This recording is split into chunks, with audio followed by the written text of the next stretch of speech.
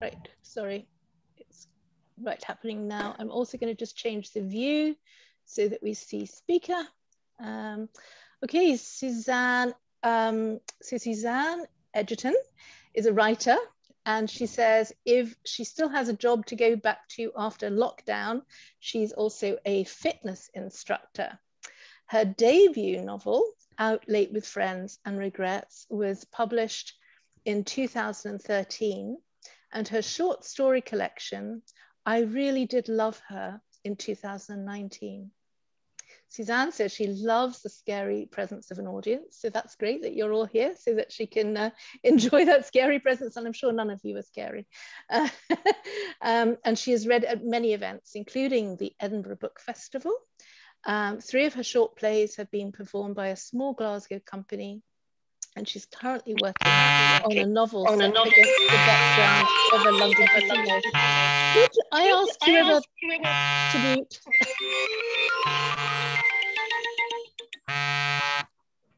That's great, thank you. It's always good to know that we're all live, because those sort of things happen, right? That's great. Thank you for muting. So Suzanne is currently working on a novel set against the background of a London casino in 1970, and the working title of that is The Golden Chance, which she expects to complete this summer. And if you happen to find Suzanne on Facebook, she does do little readings, mostly on a weekly basis, which are nice little tasters of her work, and I've been really enjoying that.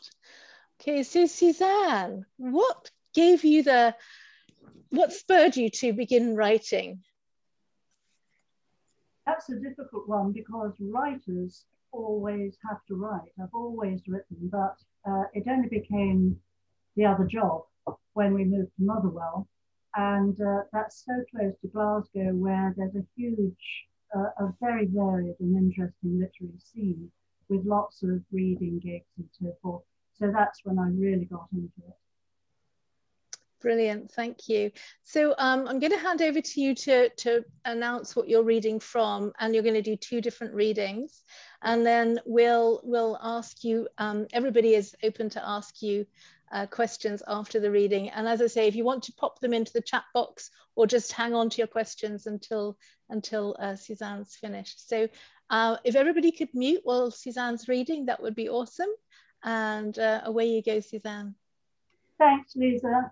The first reading is from this book here, Out Late with Friends and Regrets. And do you remember last month how Maggie was saying what a doorstop her novel was at 402 pages? Well, that's 411, I'm afraid. Right, the introduction to this reading. The main character, Fiona, later known as Finn, was married very young to a controlling man, and only after his death does she realise, at the advanced age of 38, that she's gay. Because she's been isolated from friends and family over the years, she lacks social skills, but she manages to make contact with a university lecturer called Ellie, who will later become her mentor and friend. They've arranged to meet at a nightclub. The story is more about late development and the difficulties and misadventures of growing into a whole new life, rather than about just being gay.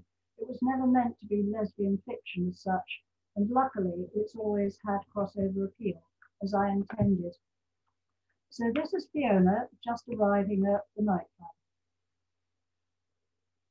She watched 2 women effusively greeting one another in the far corner and wondered if they were straight or gay.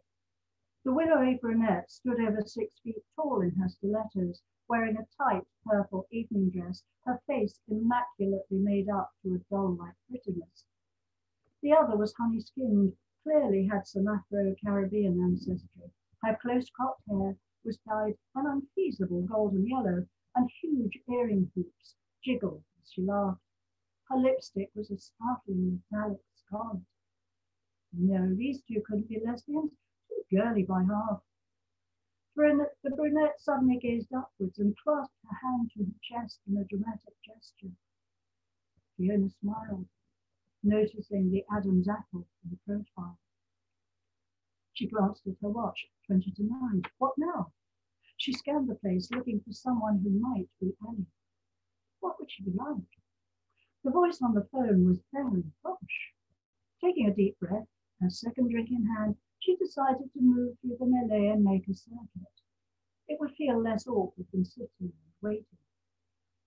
She shuffled slowly through the throng, glancing at each table, a half smile on her face in readiness. Of course, Ellie might not come, or she may have been held up. She sounded a very busy character. What if there'd been an accident on the way? Oh, shut up, Fiona, she thought. Just go round for once and then sit down and wait. Plenty to look at, after all. From behind, a hand landed on her shoulder and squeezed it. Fiona! Exclaimed Ellie's voice. About 50p's worth of famous grouse slopped over the rim of the glass as Fiona jumped in surprise. Turning, she found herself looking into a pair of espresso dark eyes and a dazzling smile. The shock was profound. It was the golden woman with the yellow hair. Oh, hi, Ellie, she said, trying not to look as thrown as she felt. In fact, it was hard not to smile back in the face of that high-voltage grin. She added quickly, hey, you are good. What if it hadn't been me? I would have apologised charmingly and chatted you up, of course. No, I was pretty certain you were Fiona. Body language, you know. Hey, you look absolutely great, by the way. Now I'd like you to meet my friend Desiree. Desiree, this is Fiona. Fiona put her hand out to shake, but Desiree, the brunette in the purple gown, embraced her and kissed the air either side of her head. Well, hello, Fiona, said Desiree in a breathy tenor drawl. So how long has this been going on, huh? You cheeky baggage, said he. We've only just met, as well you know. A beautiful friendship, potentially, if you don't bollocks it up before it starts. Desiree slipped an arm round Fiona's waist and drew her close. You listen to your auntie, Helen, said Desiree. You need to know that this is an awful naughty lady you're getting yourself involved with. She's already went and broke more hearts than Jinky Johnson's goal record. And it's my opinion, by the way, that you're way too good for her. And that's the truth. Fiona laughed as Ellie countered, God, Desiree, you old tart. I was going to invite you to have a drink with us, but now you can just bugger off. Such a lady, sighed Desiree, rolling her eyes. A wee brandy would be fine, thank you, dear. Amused as he was, Fiona was a little concerned that the evening might turn into a fascinating but generally counterproductive threesome, but Desiree glanced at her watch and exclaimed, Oh my God, what a fucking game. Pardon my French, ladies, but I need to go. See you later. And she was gone. At this point, the girls sit down and have a meal on the one floor, which I like to admit. Both women were now experiencing that delightful sense of reduced responsibility that follows tipsy, but precedes blasted. And when Ellie took Finn's hand and suggested they go down to the disco, it seemed like a really good idea. Desiree was playing delightful old cheesy pops in between newer indie and club tracks.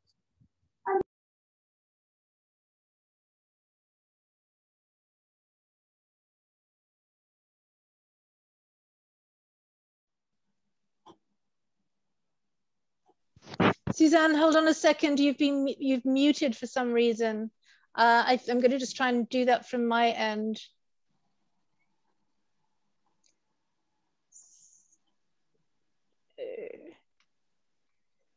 Right, I've unmuted. Okay, that's great. Sorry about that. So if you could just go back maybe a couple of sentences. Don't know what happened there. Sorry. Okay. They've just gone down to the disco, and there's Desiree DJing, and now she's just handed out the karaoke book. The coloured splinters and spots of light strobing the darkness in great sweeps were just beginning to make Finn's eyes twitch when Desiree announced, Okay, folks, it's karaoke time. I'm kicking us off to Delectable Divas You're Just Gonna Love with a rendition of Sisters are doing it for themselves. And if that's the truth, girls, you dirty wee things, please put your hands together for the newsome twosome, Ellie and Finn. Yeah! They stumbled towards the dais, laughing and cursing as the applause and catcalls rolled around them and took the twin mics. It was Finn's first karaoke, and she stood grinning into the shifting mass, wondering when to start, until Ellie took hold of her shoulders and turned her round bodily to see the screen. Finn could hold a tune, but found even a familiar number could have tricky bits that memory failed to anticipate. However, her smaller inaccuracies were overcome by sheer, uninhibited enthusiasm, not unconnected with alcohol intake, and were in any case drowned out by Ellie's impassioned but tuneless bellow. They left the stage clutching each other and almost incontinent with laughter, and with the audience roaring approval. If ever a night should last forever, thought Finn, with a few unaffected brain cells still functioning, this was it. Right, that's the first reading. I'm just going to have a quick slug. This is a shorter one, you'll be glad to hear. Suzanne, that was amazing. Thank you. I think everybody's giving you a sort of silent round of applause on their screens. Thank you so much. This one's quicker. It's from this one's from my short story collection called I Really Did Love Her. The tone and content of the various stories varies enormously. There are some amusing ones, and there are some quite other ones, and one or two which are a little bit surreal. So it's a mixed bag, that one. This is an extract from one of the more popular ones, probably because people laugh at it. It's the story's called No Lady, and the narrator is Linda. She's on a cruise after being dumped by her girlfriend. She's hoping to be miserable in peace, but this peculiar old woman seems determined to keep her company. Hello, Linda dear. This is a nice place, isn't it? Oh, hello, Hetty, I said, as neutrally as possible, hopefully disguising the sinking feeling. I hate to see anybody sitting on their own. Loneliness is a terrible thing, isn't it? She said. Before I could think of an appropriate reply, she added, Would you like one of those big cream cakes, Linda? Let me treat you. And she scuttled to the counter and returned with a tea for herself, and two giant, gaudy creations flourished with squirty cream. I thanked her and bit into the dodgy-looking cake. It was a lot less nasty than I expected. The sponge was light and the cream real. That's really nice, Hetty, I said. I must have sounded surprised, because she displayed the full set of lashes in a big grin, and the gingery curls framing her face quivered. Ah, well, she had bought me with cake, so I would need to be pleasant. Are you enjoying the cruise? I said. I love my cruises, dear, she replied. I always enjoy them. Better than sitting at home with no one to talk to. She fell silent for a moment. Then she said, You're a gay girl, aren't you, Linda? A leather? I must admit, I was a bit taken aback. Yes, Hetty, I said.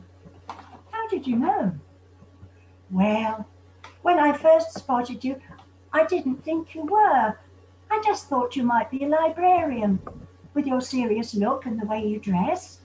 But seeing you talk to those girlies yesterday, and, well, believe it or not, I used to be in the theatre, and my dear, it was full of queer people.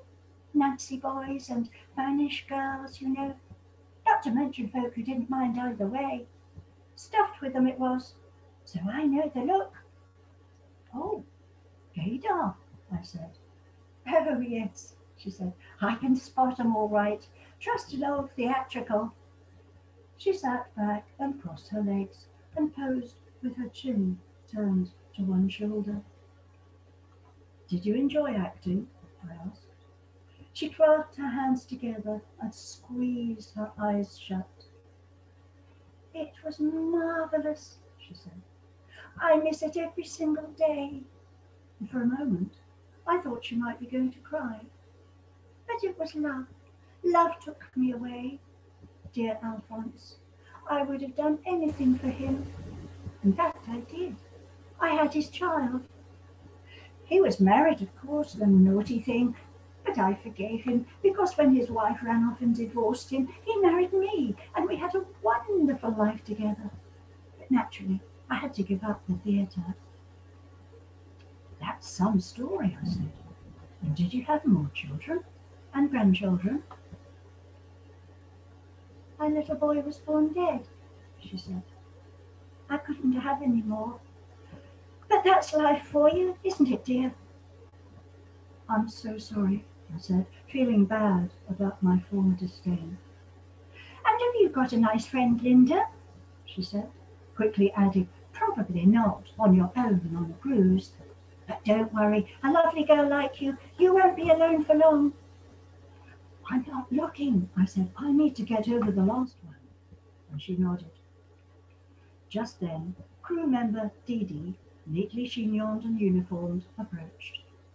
Hetty whispered, have you taken a fancy to her, Linda? I think she likes you. Now I knew the meaning of the term theatrical whisper. Dee Dee could not have failed to hear. Oh, so what? I agreed to meet Hetty later for a salsa class, and we shuffled and wiggled for an hour, to no great artistic effect, but she enjoyed it. We shared a pot of tea in the Binnacle bar afterwards, to the evident amusement of manageress Chris, who was again on duty. She's lovely, said Hetty in her whisper. I think she's more your type, Linda. Why don't you ask her if she's free? No, Hetty, I said. I need time. Don't take too long, dear, she said. Blink twice and you'll find it's too late. You're old and nobody wants you. You don't seem to have given up, I said. She looked down into her cup of tea. Just acting, dear, she said. I like to pretend. Thank you. Oh, thank you so much, Suzanne. That was absolutely amazing. The voices, the way you change between the characters, that's such a gift. It was so rich to listen to. Thank you very much. So open to audience now to ask Suzanne anything, comment, or ask her any questions. So go ahead. Maybe what we'll do is a hand raise, just so that we know that somebody's about to speak, and then we won't have the awkwardness of two people speaking at once. So open forum. This is normally what happens. Total silence. I think there's a hand up there. Suzanne E's #1 fan. Can I just pick up on what you just said a minute ago, Lisa? This perhaps won't mean a great deal to some of you in the room, I'm not sure. But Suzanne, while you were reading, especially that second story, particularly when you got to the bit about leisure or librarian, that line, I didn't have time to write down the exact line, but where we all sort of laughed. Do you remember 2015? Actually, I think I asked you in 2014. 2015, end of January, I had asked you to take part in an event to celebrate another writer who had lost in the previous December, Barbara Hammond. Yes. And I was sitting, listening to you and watching you right now and just thinking, and I don't think you ever met Barbara. I think you said that to me at the time, but there was something about how you read that made me believe you were absolutely one of the right people to have there that day. And right now, it's honestly, after all these years, it's just clicked. What you do is that you absolutely lift the characters miles away from simply being words on a page, and you breathe life into them and you make them real. And do you know what I mean? I can't explain it really any better than that, but when you speak, and I felt this the first time I ever heard you read anything at the the Cafe on Moor all those years ago. It was like I knew the people you're talking about.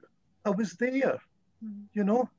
So I jokingly put on my wee name thing today, Suzanne E's #1 fan, but I did that before the moment clicked that I've just tried to describe. So there you go, you know.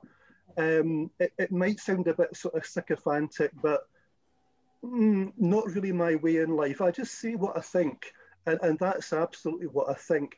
Your words are a gift to everyone that comes in contact with them, but it's not just the words, it's your ability to breathe the life into them and make us see the characters and believe in them and feel for them and feel as if we know them. And I think that's amazing. I'll shut up now. There you go. Well done, you. I'll expect a check in the post. I've just got a royalty payment from the publisher, £3.98. So you're welcome. You're feeling very blessed, I can tell, Suzanne. Very blessed indeed. Yes. There was the moment that you read, and when you said the baby died or the baby was born dead, I'm glad we were all on mute, because I think there would have been a huge collective gasp in the room, because the way you said that, the way you read it, it was so moving, because we'd gone from laughter and suddenly there was this real moment of poignancy. And I think the gift of delivery, I mean, it was amazing. But I mean, I loved the story as well, but just hearing you read it was such a privilege. Thank you so much. Does anybody have anything they'd like to ask Suzanne? Can I add something? Sorry. Yes. I'm an artist, and definitely the second story, No Lady, I've seen that as a really visual, like your voices on that, you know, it was pretty impressive.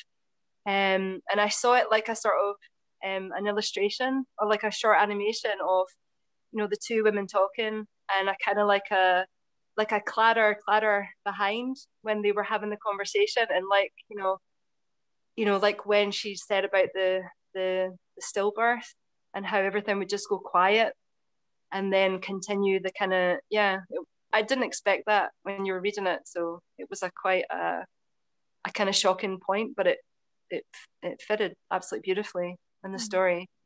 And it just reminded, my friend Martha has just recently come out, and she told me that when she told her mother said to her, well, that describes why you dress so badly and why you're always in such a bad mood. This was her mother. So I'm sure I'm gonna mention to her about your book. I think she would actually get a lot from it. Where can we find your books, Suzanne? Right. Out Late with Friends and Regrets is available ebook or sold by the pound on Amazon. This one, the Book of Stories, it's available as an ebook online, but the hard copy, the paperback, because of publishing difficulties, I can only sell it direct, and I charge people in the UK £10, including postage, but obviously overseas readers, I'd need to add a little bit on for extra postage, but £10 covers the book, and it's quite a slim volume, so it's not all that much of a bargain, I know, but that includes postage, which is about £4 or something like that. So I suppose it's a bit of a bargain. Okay, thank you. Philip, does that answer your question? Philip sent, what's the name of the story collection? So it's called I Really Did Love Her. Thank you. And if I don't know if it's going to be, if I'm taking up too much time. I see it's just 16:30. You're fine, Suzanne. You're absolutely fine. Thank you. I'll just read the blurb very quickly. Scottish-based writer Suzanne Egerton has put together an assortment of stories and short pieces which explore the female experience, often in unexpected ways. Once again, it's not just a lesbian book. There are lesbians in it, but there are also feminists, and there's a lot of other interesting characters, including a trans person in one of the stories. From a young woman's concern for her husband's mistress to the trans man haunted by a long ago rape, from the debut lesbian author stranded in a hotel of ill repute, there is a story to that one, to the unexpected benefits of a sex chat line, there is lust, love, lost love, and plenty more. And who would think to wonder, earrings or not, is God really gender neutral? Great, thank you. It's a question I've often asked. Okay, does anybody else have anything they want to ask Suzanne or comment or thing? Could I make a random just voice a random thought for Suzanne? Yeah. Just based on what we were saying earlier, and oh, I've lost you. Sleepy La Beef, that's an interesting name. You made a similar comment, obviously, about how visual it all was. Suzanne, you may or may not be interested to know that PBH Free Fringe, who are the group who probably put on most of the Fringe Festival shows each year in Edinburgh, are looking to hopefully do some, obviously, live Fringe events, but they're also looking for people who are interested in doing virtual Fringe events with how visual your stories are and how performance-y, without being lovey performance-y, your reading is.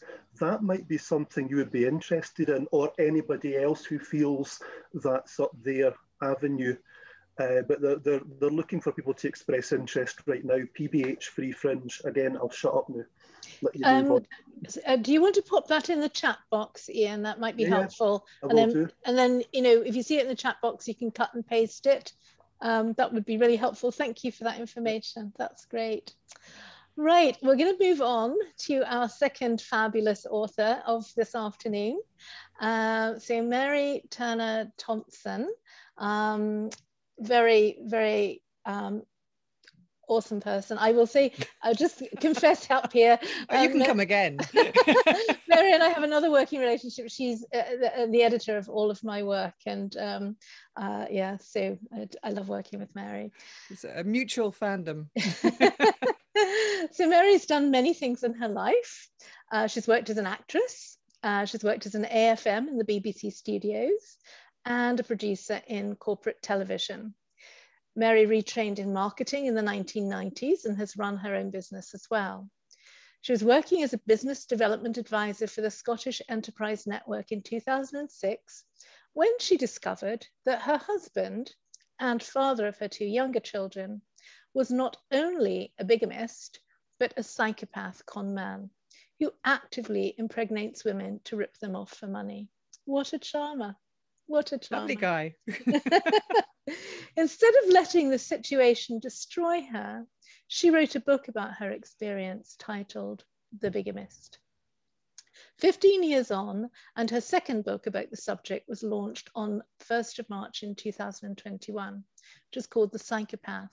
And it details the full recovery that she went through and her research into psychotherapy, as well as what particular psychopath did after leaving jail. So welcome, Mary. Thank you for being available this afternoon. It's absolutely fabulous to have you. I'm delighted to be here. So that, you know, you sort of said you decided, I'm not going to let this destroy me. I'm going to write about it. Exactly. What was that moment? What was it, like a, you know, road to Damascus moment, or what was that moment? Well, actually, I'm part of the reading I'm going to do is actually covers that, so I'll sort of not go into detail, but I think when I was a kid, if somebody said to me, oh, what would you like to be when you're grown up, you know, do you want to be a movie star, would you like to be a pop star, you know, I would have said author. You know, I've always been in awe of authors, and you know, sort of like I just never ever thought it would actually happen. So when this all happened to me, I thought, do you know what? This is the most incredible story I've ever come across in my life. You know, if this isn't the subject of a book, I don't know what is. So yeah, that was the sort of origins of it. Brilliant, thank you. Well, I'll ask everybody to go on mute, and we'll hand the platform over to Mary to read from her work. And then at the end of Mary's reading, we will have opportunity to ask questions. And again, if you want to put them in the chat box before that, that's great. Thank you, Mary. Over to you. Super. I'm just trying to get my wires out of the way so I don't bash I've got a microphone on a boom, so if I bash it, it makes a really loud noise, so try not to do that. So I'm going to do 2 readings, one from each book. So the first one is The Bigamist, and I'm going to read the very start of it so you get an idea of where this comes from. So, The Bigamist. 5th of April, 2006. It was a Wednesday morning, a damp, grey April day, and my 3 young children were starting to play up. They needed to get out of the house, so I decided on a trip to the library to get some fresh air and some new picture books to entertain them. While trying to get them ready, one shoe remained elusive, and I was spending more time looking for it than should have been necessary. I was grateful for the distraction, however, and was keeping myself active, as it meant I didn't have to think about everything else that was going on. The phone rang, and I answered with a quick, distracted, "Hello?" "Are you Mary Turner Thomson?" asked a woman's voice. "Yes," I replied with some trepidation. I was dreading a phone call from my husband's female lawyer that would tell me how his court case had gone that morning. If it was her voice on the other end of the line, it meant he was in jail, having been found guilty of trumped-up charges of bigamy, fraud, firearms offences, and not registering his address under the Sexual Offences Act. I knew none of it was true. Will had explained everything to me. I had known for some time now that he was a CIA agent, and that the problems had arisen when he tried to get out of the service. He'd been set up. The marriage certificate the police were using as evidence against him was part of a cover story set up by his employers to explain his presence in the country. The firearms charges and failure to register as a sex offender were also related to his work, and the fraud charges had arisen due to a misunderstanding. Will had warned me that powerful forces were working against him, and he expected to receive a short jail sentence. But he assured me that once he was out, it would all be over.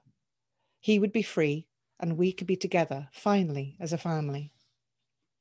The call snapped me back to the nightmare, but I could not have imagined what was going to come next. I'm not sure.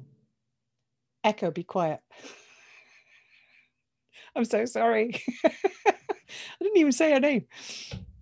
The call snapped me back to the nightmare, but I could not have imagined what was going to come next. "Are you Mrs. Jordan?" the voice asked. "Yes," I said, again, now feeling a building knot of anxiety. "I am the other Mrs. Jordan," she said, and without pause and before I could react in any way, delivered the second punch. "Have you been told I'm an agent?" Stunned and still reeling, I automatically replied, "Yes."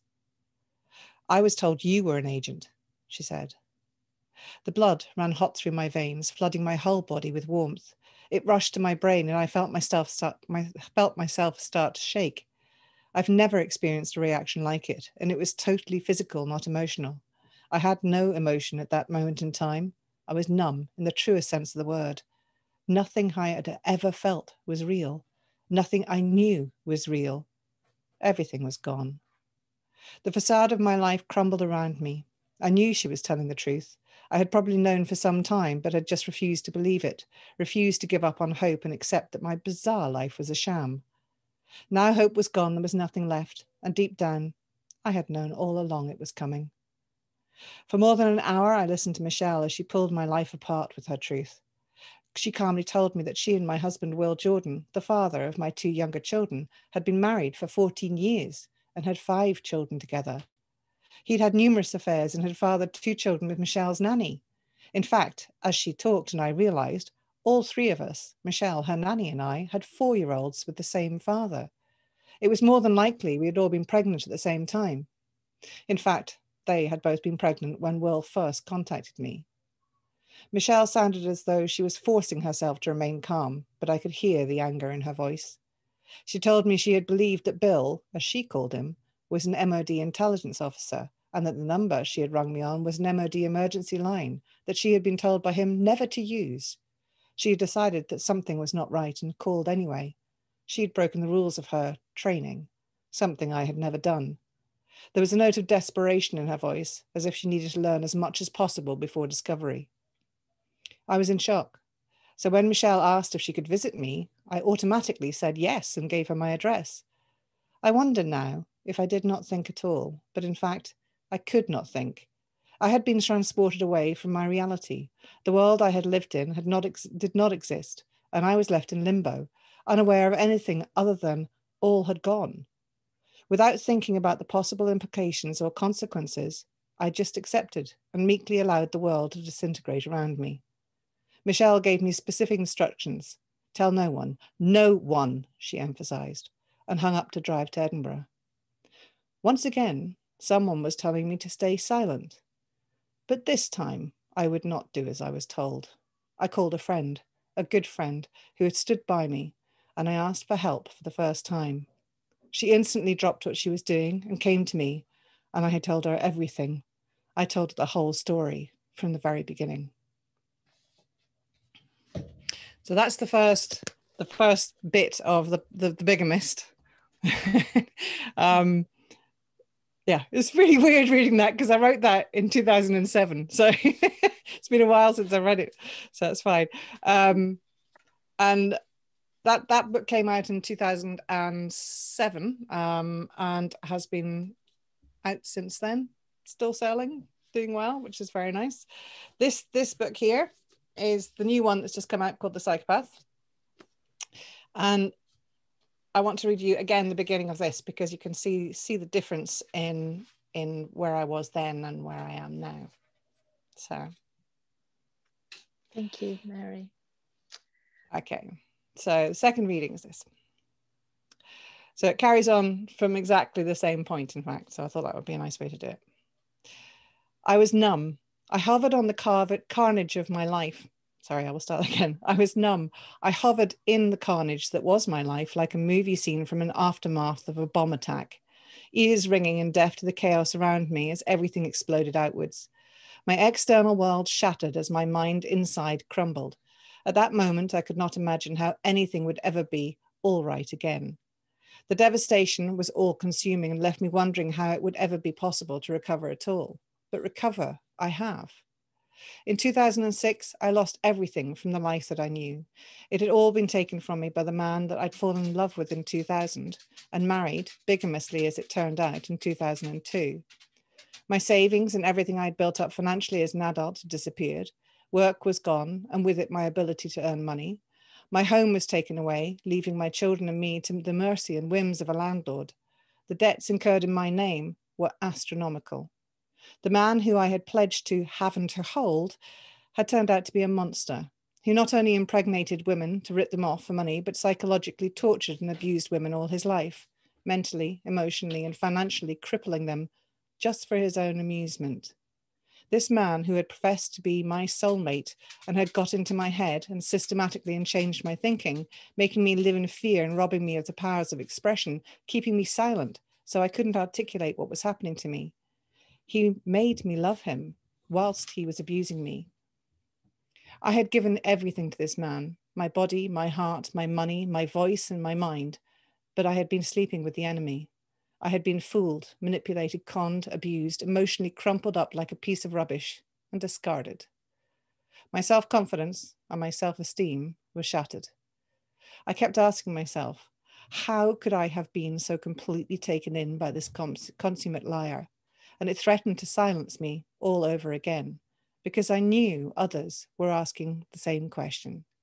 How could I have been so stupid, desperate, needy, or naive? However, the more important question was, where do I go from here? I still had something to help me hold it all together, though. My children, Robin, Ailey, and Zach. No matter what happened, I still had them, and I owed it to them to find a way out of the quagmire. Spoiler alert. I not only moved forward, but I found my voice and used it to climb out of the pit and up a mountain.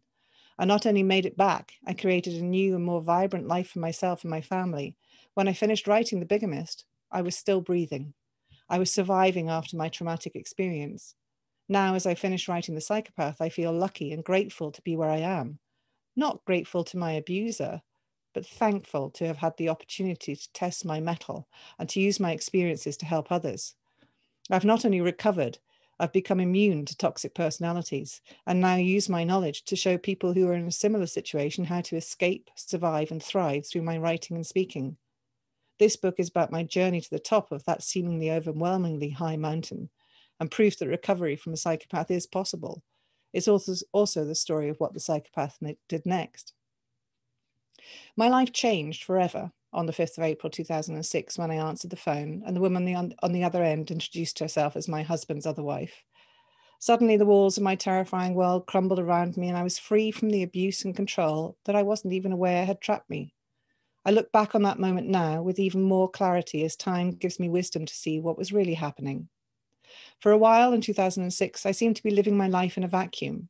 I functioned, and as the days turned into weeks, I gradually stopped having to remind myself to breathe in and out. But I could still only focus on one thing at a time. I would take my children to school, and I got my son a free nursery place for a few hours a day. When he was there, I would go and see my mother and busy myself helping her. I concentrated on each task in turn because it stopped me from thinking about what I had just come through and the wider situation I was in. I got a lot of support from the health visitor who had recommended the nursery place, as well as pointing me in the direction of other organisations who could help. When Will Jordan, who was still my husband at that stage, was first taken to court for a preliminary hearing in April 2006, there was a lot of media attention. The crime of bigamy is quite rare in itself, and the addition of fraud, firearms offences, and failure to register under the Sexual Offences Act made it a particularly juicy story for the press. Everywhere I went, I took the newspaper articles with me because I was convinced people wouldn't believe me when I told them what had happened. I was surprised when people just automatically assumed I was telling the truth and didn't immediately ask to see the evidence. I put a brave face on things and told everyone I was fine. But really, I was in a perpetual state of limbo, shuttling between shock and panic. I held my children close and talked to them gently. My 4-year-old daughter, Ailey, used to sit on my lap and cry her heart out, and I cried with her as I rocked her and we grieved the loss of our family unit together. Robin, my 7-year-old, was less demonstrative and pushed her emotions down. She would cuddle me and she talked openly about it, but didn't cry as much. My son, who was only a year old, didn't know what was going on. It was all I could do to try and keep life as normal as I could for them. I couldn't work though. I couldn't focus on anything else other than putting one foot in front of the other. I had to register for benefits to survive financially. I was signed off on state-funded incapacity benefit or sick pay, which is usually reviewed on a regular basis to ensure you're not scamming the system. That's what happens when you close the door and the cat wants out. So, close the door on the system with your I was called to a medical review after a couple of months, and as usual, I took the articles with me. I went into the doctor's office and showed them to her. She commented that I was holding it together very well and signed me off indefinitely. I'm still very grateful for that, particularly in the first year when I had nothing and had hit rock bottom. Once I found my voice and started to talk to people, I found that I couldn't stop. I had to keep silent. I had been kept silent long enough, and I felt compelled to tell people about it. I told everyone I spoke to about what had happened. Not in intricate detail, but I would spill out the gist before I even knew I was talking about it again. My friends were very patient with me, but I knew that eventually it would start to grate and tried hard to stop talking to them about it. When I started to tell strangers instead, anyone that I hadn't already banged onto about the subject. It got so I had to consciously stop myself from talking. I would be standing at a bus stop and someone would say, "Good morning," to me, something that's still quite common in Scotland. I would smile and reply, "Good morning," and then add, "I've just found out my husband is a bigamist and a con man." It was almost like I was rebelling against the years of silence and having been told I couldn't tell anyone anything at all. Sometimes they would react with shock and avoid any further conversation, but sometimes they were fascinated and engaged, which helped me gradually make sense of what had happened. I also had a compulsion to find out more, to talk to other victims of Will Jordan and understand the bigger picture. I was in regular contact with Alice Keane, the woman who had been his employee, who had been engaged to him and defrauded by him. He had used her credit card to pay for repairs for his car, and she had set up a police sting to catch him. Between us, we found George, Will Jordan's son in the USA, who introduced me to his mother, Devi, who had been Will Jordan's childhood sweetheart when he was 15 and she was 14 years old.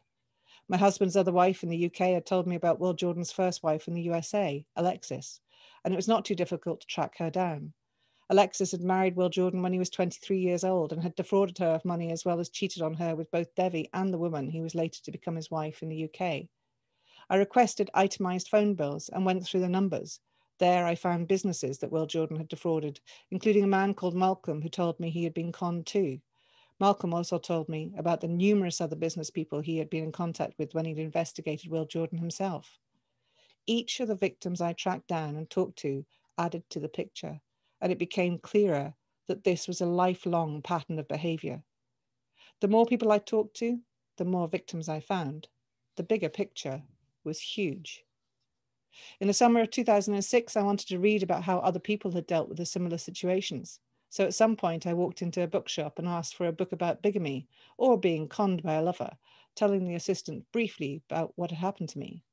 He shrugged, looking astonished, and said he didn't know of anything like that. I've been an avid reader since my early 20s and usually read novels, but I found after April 2006 that I couldn't read anything except true crime. For nearly a year, I read only stories about domestic violence, child abuse, and tales of survival in traumatic situations. I had admired Alice Sebold's novel, The Lovely Bones, in 2004. I came across her memoir, Lucky, which is the story of her own horrific rape and how she recovered from it. More than that, it is how her rape affected everyone around her, and I could see where the story of The Lovely Bones had come from. Something she said really resonated with me, though. She talked about PTSD and how she had surrounded herself with violence to make her own past feel more normal. I realized that I was surrounding myself with horrific stories of abuse, manipulation, and coercive control too. It helped normalize my own situation and make me feel less alone. However, there was nothing out there that truly matched what I had been through. Surely I was not the only one. My mother helped me hold my head above water with her sympathetic, matter-of-fact, calm strength.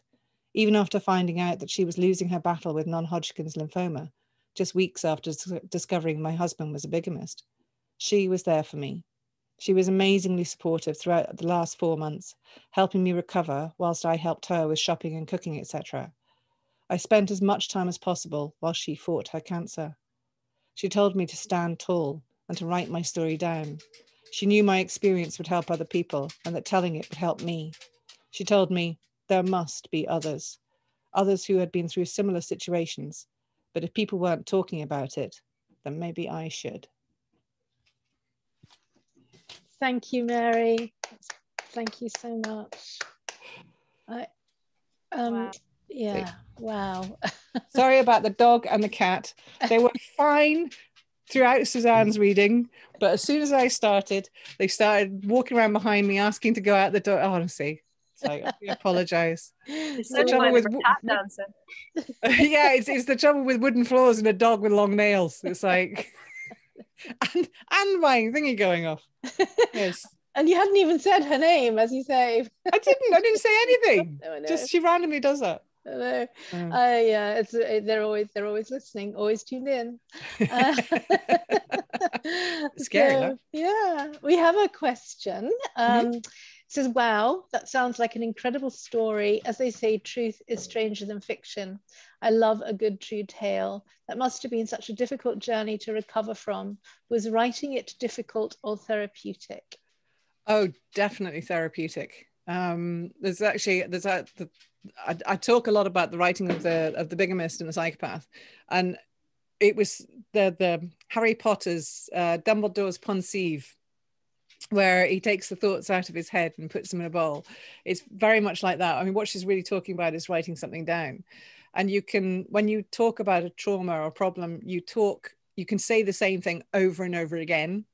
You know, it doesn't stop you if you've already said it before. When you write something down, you don't ever write the same thing. You always have to find something new. So when you're writing it down, it's like you're pulling this spaghetti of it's like a ball of spaghetti in your head. And when you sort of pull it out, you free it up to see where the end of the next bit of spaghetti is. That analogy didn't quite work, but it's so therapeutic. It's so incredibly cathartic writing something down.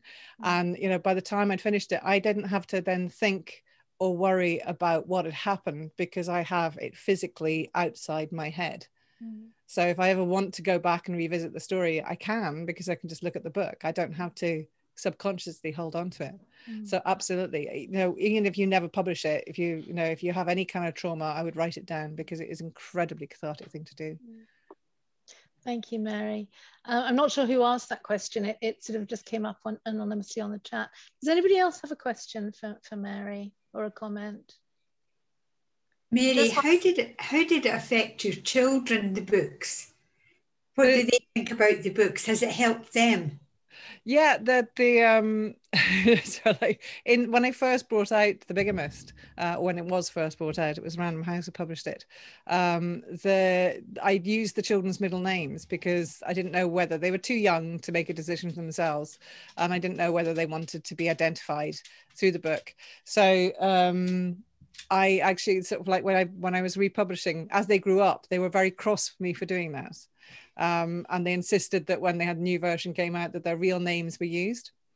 And they love it. It's like one of my kids actually went to World Book Day at primary school dressed as herself. And when they said, well, hang on a minute, you're not in costume, she said, yes, I am, and held up The Bigamist. He said, I'm supposed to come as my favorite character from a book. That's me. Oh dear. Which I thought was brilliant. But yeah, the lovely thing is, because I talked to them, because I told them the truth from the very beginning, they grew up knowing and understanding about the whole story. They could stand on stage and talk about psychopaths now. So they don't have any issues when it comes to daddy issues or anything else, because they completely understand and they get it. And I did explain to them, the way I explained it to them was, I said, if your father was blind, you wouldn't blame yourself that he can't see you. And he doesn't have the capacity to love people. That is the definition of a psychopath. They don't have that capacity. They don't have the chemical connections in their brain. So it's not your fault that he doesn't love you. He just isn't able to. They get that, they understand it, and they were able to ask questions as they were growing up. If they were able to phrase a question about it, they were old enough to know the answer to the question. So I just talked to them and told them everything as they were growing up, and it just that whole thing about having been kept silent, it's opening the conversation up and allowing them to talk about it, was actually the best policy, and I'm glad I did it. So thanks, Mary. Somebody else wanted to ask a question, and we've had another question come in through chat as well. Was Molly, was it you that was going to ask a question? No? Okay, I'll read the one out from chat. It's I wonder if you consider running workshops to help others overcome a crisis by writing their story down. And I think you do that, don't you? Yeah, I do that. I do that. I've toyed with the idea of starting I've got a Facebook group of his victims. So we have a Facebook group that but it's literally only his victims. There's enough of us that we've actually got a Facebook group of them.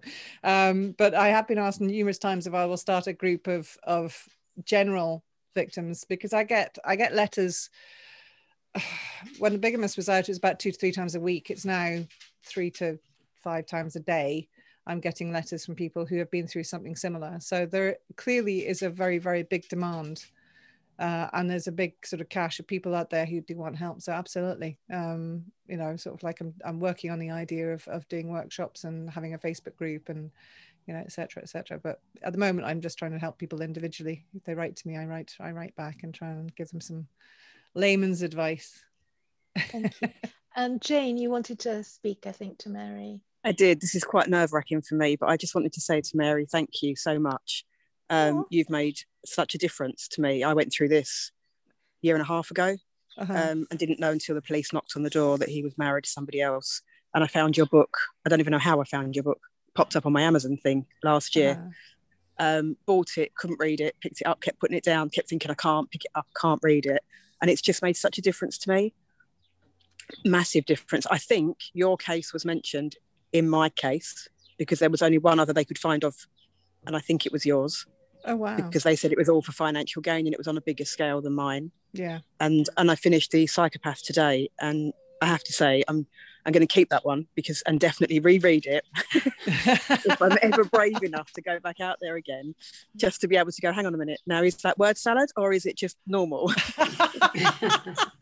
Yeah, it's one of the things in The Psychopath I go through techniques they use, and also we managed to get to highlight, we managed to catch Will Jordan on hidden cameras, so I can actually analyze his language patterns within The Psychopath. So it's a lot of hints and tips on how not to get caught again. Yeah, it was brilliant. I really enjoyed it. Thank you. I have to say that's amazing. To me, it means the world to me that my book actually affects other people, and it sort of allows them to sort of see, as I say, there wasn't anything when it happened to me.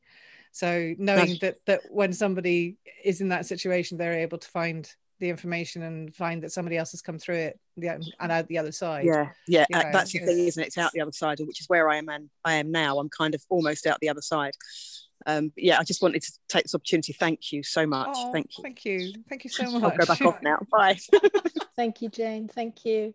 Actually, when I was living in Canada, I worked as a counsellor at Women's Refuge, and Mary's book, The Bigamist, it happened to have been donated to us, so which is where I first came across it, and then handed it. In fact, I think we bought several copies for women who were coming into the shelter.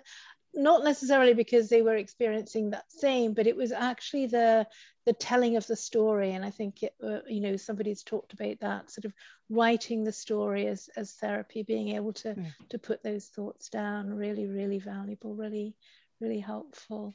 Definitely. Mary, there was quite a gap between you writing The Bigamist and then writing The Psychopath. Yeah. How was that gap? That was, well, I mean, I always meant to write a follow-up at some point, because I always knew when he came out of jail, because he got 5 years in jail, so he did 2.5 and then was deported back to the USA in 2009. But so I always knew there was going to be another phase. I mean, there was going to be new victims, which there were, and so I always kind of thought I would do a follow-up at some point, but I just didn't know when. But I was actually contacted in 2019 by because the book, I had Random House had The Bigamist for 10 years, and then in sort of 2007 to 2017, and then they basically told me it was out of print, so I got the rights back and I republished it myself in 2017. So it was 3 years I had it self-published, and then I was targeted by Little A Publishing, which is the traditional publishing arm of Amazon. So they actually said they wanted to commission me to write The Psychopath. So it was that kind of like, I kind of always wanted to do it, and I'd been gathering information, but it was that kind of push that the publishers actually asked me to do it. That was great. So but yeah, otherwise I'd probably still now be going, I'm gathering information for it, procrastination king. Okay, that happens to many. There are quite a few writers on here. I think we probably all can, we can all relate to the procrastination. Okay. I actually remember somebody saying that artists, that one of the best things, the real key to artists is know when to stop. We know when it's done. It's done. That's right. And Mary, where can we find your books? Amazon bookshops, sort of Amazon's the easiest because it's actually published by Little A, so it's most available there. But if you're not an Amazon fan, you can order it through any bookshop, so worldwide. Lovely. Thank you very much. Okay, does anybody have anything they want to say to either Mary or to Suzanne before we close down for the afternoon? Can I ask Mary a question quickly? Sure, please. I was just wondering whether you chose the covers of your book specifically. No, I didn't.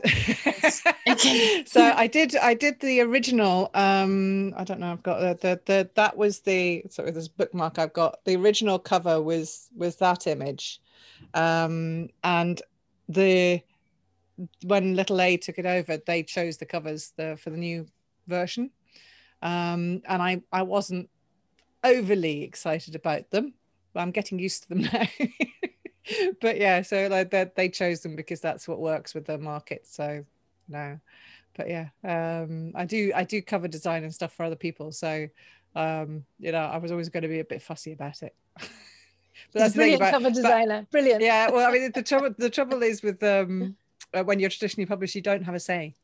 You know, you can say, you know, I don't like that, or it's not keen on that, but they just go, oh, all right, okay, bad luck.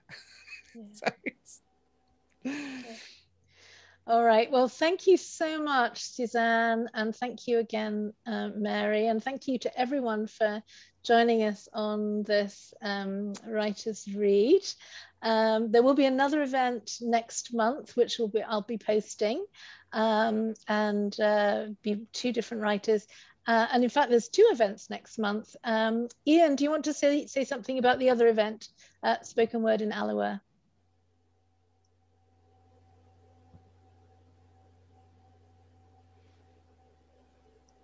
You're on mute, Ian. You're still on mute. Oh, there you go. Sorry, it wouldn't unmute. Sorry, I don't know what's happening. What do you want me to say? Do you want to just tell us about the Alloa event, and that there's going to be a Writers' Read in Alloa? And Chris Tate, are you still with us? Chris Tate is going to be taking part in that as well, yes. as is Debbie. Debbie's also here with us. Yep. Forgive me because I don't have. I was quickly trying to find the bump on paper because if I haven't got it in front of me, I never remember a thing.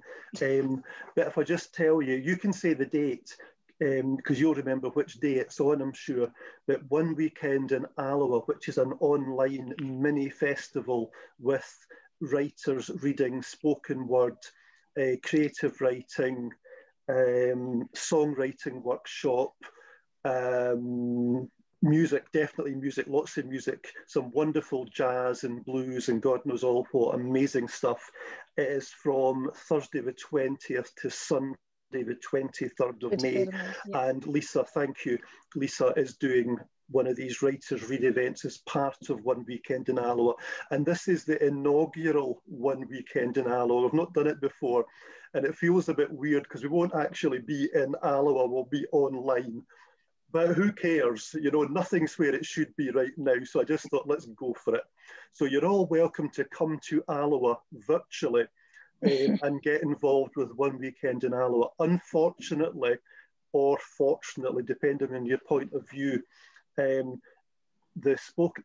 was one spoken word event, and the clamour for spots at that event was such that I literally had to create a second one. So it was a part 1 and a part 2, and both are fully subscribed with spoken word performers, which is wonderful, absolutely wonderful. You know, there's such a thirst and a hunger for it.